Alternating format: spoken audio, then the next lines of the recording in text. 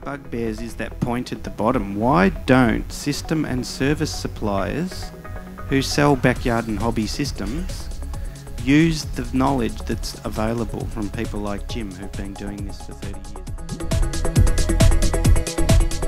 Travel beds are mostly used. The design from the Sporanio system, they're simple designs as they should be. One pump is now taking over.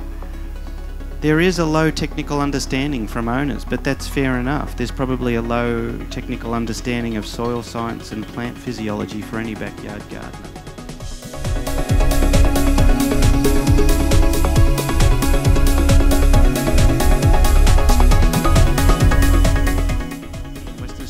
Joel's a really nice bloke as well. Him and Murray get on.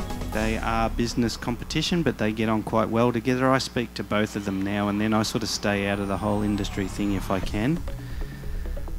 Part of what I haven't said about the Australian backyard aquaponic community is that my bugbear example, the UVI fish to plant ratio has been around for what, 15 years? 60 to 100 grams of fish per square metre of plant area is well established. Use it.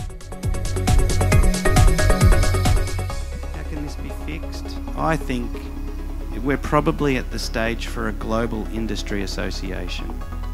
It's the best way to spread knowledge and it's the best way for everybody to get